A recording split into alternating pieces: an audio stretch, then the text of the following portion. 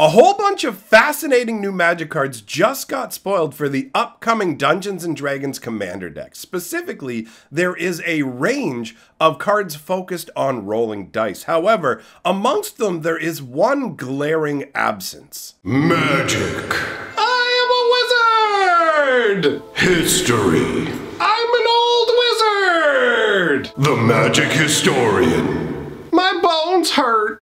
Greetings, owners of fine luxury cardboard rectangles. My friends, we are here today to talk about the diciest of the new Commander cards. Specifically, a set of cards focused around the concept of rolling dice. Now, Wizards has done something interesting in that they're using a bunch of different Dungeons & Dragons die options for these cards.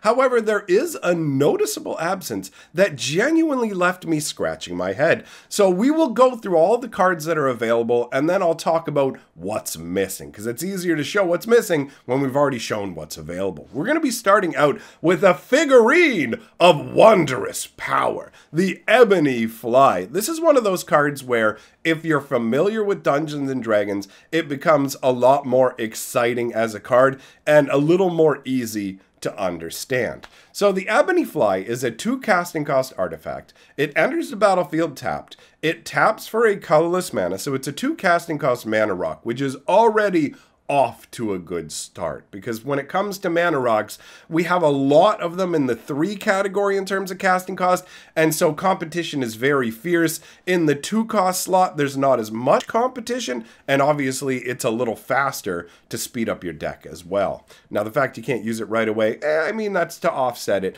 Now, the real ability, I mean the additional ability, depending on how you look at it, is pay 4 mana, roll a d6. So this is our d6 card, and a d6 rolling is something that's been a part of Magic for a while in the unsets and whatever. It doesn't feel that different. It's the really like corner case, like d12, d4. Those are the more interesting concepts in terms of random dice includes. But anyways, this is 4 mana, roll a d6. Until the end of turn, you may have Ebony Fly become an XX insect artifact creature with flying, where X is the result. And whenever Ebony Fly attacks, another target attacking creature gains flying until end of turn. So the idea behind this is, as I mentioned, this is a figurine of wondrous power. I've always thought these were very cool Dungeons & Dragons items. So this basically has some adventurer who owns the Ebony Fly, and this is in the moment of activation, because normally they'll be little inert statues, and you can activate them and they will become living beings. You could have a tiny little horse statue that turns into a war horse you can ride around. In this case, it turns into a giant, massive fly that you can actually ride as a steed if you so desire. You have a random range of size on it, which makes this ability very interesting, right? You could end up with a 1/1 flyer, which is pretty underwhelming, and you might actually wonder, how is this even able to carry anybody? But you could end up with a 6/6 flyer, which isn't too shabby for something that you put out that easily. Like, it only costs 2 mana to put out. So I will say that this, with the Dungeons & Dragons set, it definitely feels like there's a lot of random variants that can really, like, Magic is already a variant style random based game, right? We're not talking about chess where you have set pieces with set moves, you know what you're going to get access to, and you have all the information. Magic's very random in terms of, will you have access to enough lands? What are you going to draw off the top of your deck? You don't know what your opponent has. All these different random factors.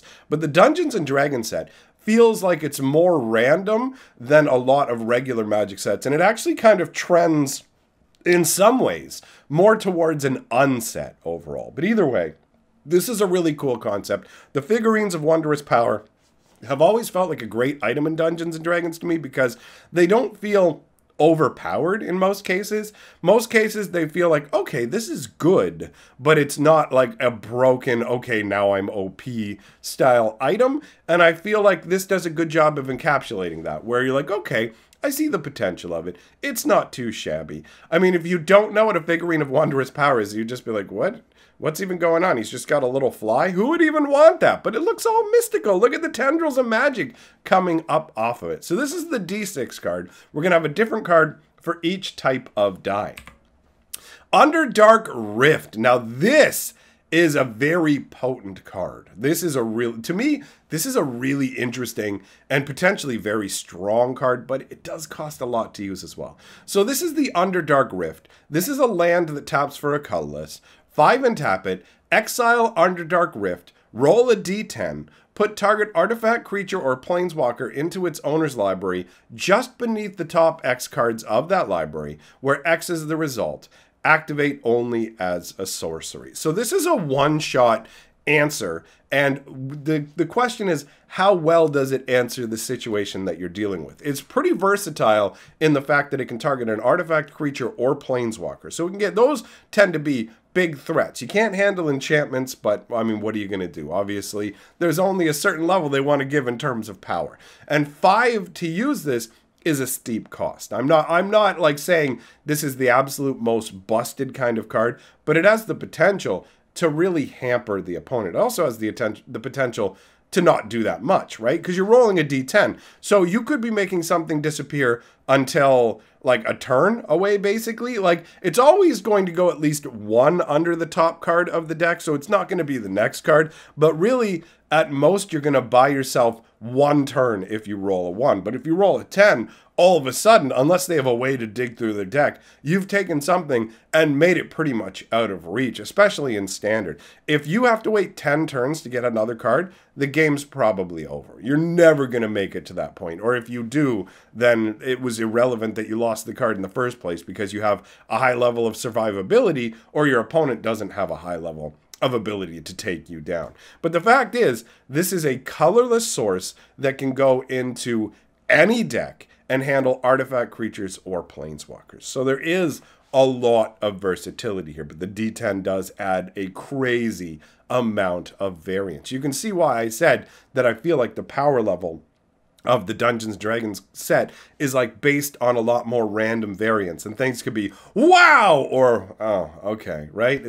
They're not as reliable in some cases, but they have the potential for a much bigger upshot, which is going to make some people happy and other people are going to be frustrated by the variance. But for me, this card seems like it has a massive amount of potential. And in a format like Commander specifically, it definitely feels like you're not going to have too hard a time getting up to the 5 mana and then being able to get rid of whatever the biggest problem on the board is, getting around any kind of protection from colors or whatever. There's not a lot of creatures that are protected from colorless land sources, unless they have obviously something like hexproof. But this is a funky card, and it basically depicts somebody falling through the Underdark. And I guess maybe the idea is how long it's gone is how far you fall, and then maybe you get buried under some rubble or caught up by underworld denizens. There's any number of things that could cause a delay, but this is a genuinely potent card in my opinion. Time will tell, obviously, due to the random nature and the 5 mana activation, but it's a very strong card to me. So, the next card we're going to talk about is the D20 card, and that is Dance Macabre. It's like a Lady Gaga song. 2 black and 3 for a sorcery. Each player sacrifices a non-token creature. Roll a d20 and add the toughness of the creature you sacrifice this way. When I read this at first, I thought everybody rolled a d20, but it's just you. You roll a d20, add the toughness of the creature you sacked. If the result is 1 to 14, return a creature card put into a graveyard this way to the battlefield under your control, so you can either get your creature back or one of your opponent's creatures. And if the total's 15 plus, return up to 2 creature cards put into graveyards this way to the battlefield under your control. So this is an interesting card. I mean, it's going to cost each of your opponents a creature. At the bare minimum, it's not going to cost you a creature because you can return your creature, or you can take something better from what your opponents got rid of. And Commander does have a lot of juicy, crazy, beefy creatures, right? So in this scenario, you can see, like, I don't know with the casting cost if this is really honestly high level goodness, because I'll admit I don't have enough experience with Commander to 100% hone in on what's amazing or not, but I feel like 5 mana to basically wipe out, if you're playing a 4-player game, you're wiping out 3 creatures with it and potentially reaping the benefits of getting the best 2 creatures out of that pile. So it definitely feels like it has some genuine potential to, at the very least, be kind of annoying. And I like the artwork showing the crazy warlock in the background with the devil horns curling up. Like in the front, you have the regular skeletons. We see that kind of stuff all the time. But the warlock in the background who's been reanimated is a little more intense looking to me, especially with that like one glowing eye that's just staring directly at you. Sure, the skeletons are closer and but it's just, I don't know, there's just something about the warlock and the triumphant look. There's just this like almost serene look of pleasure on the sorcerer who's casting this reanimation spell's face. So I like this artwork. It's pretty sweet. So that's the D20 card. The next one we have to look at is Reckless Endeavor. So this is our D12 card, and you're actually going to be rolling 2 D12s with this one. So this is 2 red and 5 for a sorcery. Roll 2 D12 and choose 1 result. Reckless Endeavor deals damage equal to that result to each creature, then create a number of treasure tokens equal to the other result. So basically the idea is roll 2 12-siders, choose one of the numbers that you want to be the amount of damage that's done to every creature, choose the other number that you want to be the amount of treasure that you get. The flavor text says, which burns more fiercely, your ambition or the flame? That's actually a really cool bit of flavor text, right? Because you get to decide what burns more fiercely. Is it your ambition, where you want a bunch of treasure for more power? Or is it the flame, which is, whoa, dude, I never noticed when I looked at this card before. There is a dude being incinerated in that dragon breath. The idea of dragon fire laying waste to everybody and getting a pile of treasure is totally conveyed pretty well in this artwork. You can see this little halfling thief is stealing away with a massive bag of gold coins and a chest.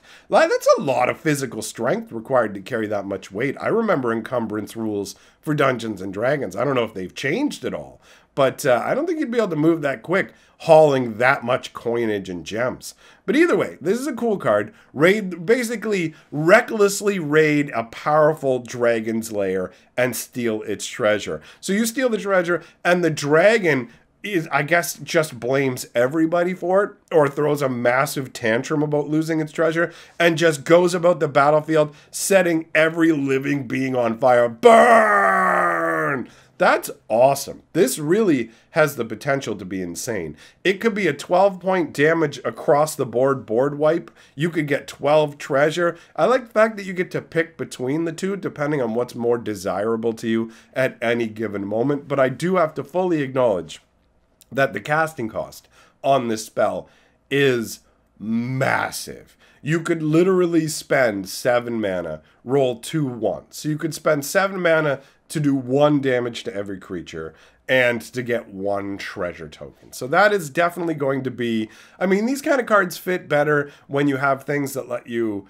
kind of manipulate results or, you know, kind of nudge things the way that you want them to go. But to me, this really does feel reckless in a way. You're spending a ton of mana and what you're going to get out of it isn't guaranteed, which makes it hard to plan with to a degree, right? But ultimately, from a flavor aspect, this is a really cool concept, right? You don't know exactly how much damage a dragon's going to be able to do in terms of breathing its fire out. You don't know exactly how much treasure you're going to be able to steal from the dragon in the limited amount of time that you have. So that's reflected in the nature of the random die rolling, and I dig that. So the next card we have to talk about is the D4 roller. Now, D4s are the weirdest dice in Dungeons and Dragons. They're the ones that look like little pyramids, and it feels very odd rolling a D4. Every other die that you roll feels somewhat natural.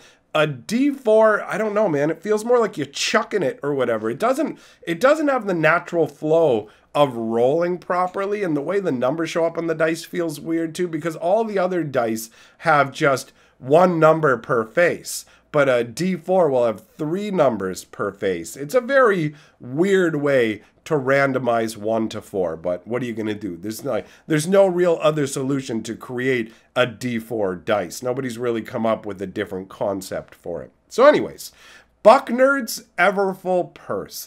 This is an interesting item from Dungeons and Dragons. It's a 2 casting cost artifact. Pay 1 and tap it, roll a D4, and create a number of treasure tokens equal to the result. The player to your right gains control of Bucknerd's Everfull Purse. As long as it's never left empty, this magic pouch produces coins every dawn. That is literally how this item works in D&D. It's a money pouch, where as long as you leave some money in it, it will make more money. It's almost like it's a mini bank where it generates interest. Like, I've generated interest, but at a pretty phenomenal rate compared to the amount of money you have to have in it. However, Bucknerd's Everfull Purse doesn't generate a lot of money. It will make you money every day, but only a little bit. Not like, if you're somebody who needs to buy really expensive magical equipment, forget it. This isn't going to help you. But if you were, let's say, living in a farming village or something like that, and you had that person kept it a secret, you'd be rich. You know what I mean? It may only generate like a gold or two here or there, but depending on where you live, that would be a fortune. But as an adventurer, I've had this item, and ultimately it felt a little bit underwhelming. And the artwork shows it like filled to the brim, and that's definitely not how it felt. I don't know if they've updated it. I was playing in 2nd edition, but ultimately, they call it Everfull Purse, and it should be like Bucknerd's kind of got a bit in it purse. That's how it felt. But I guess with the artwork, they want to make it look, whoa, look at all the treasure it makes. This is a weird card. I mean, this is like from a magic standpoint, you're rolling a d4, creating treasure tokens, and then you got to hand the purse off to somebody else. Why? Why do I have to give it to somebody else? I mean, I guess it's good if you're playing a deck based on your opponent having your permanents, sure. But to me, not a big fan. Not a big fan of this card from a magic standpoint, but I think it's cool that they included it in the game. And obviously, if you made the dice rolling higher, check it out, for 1 mana, I could get up to 20 treasures. It'd be too strong.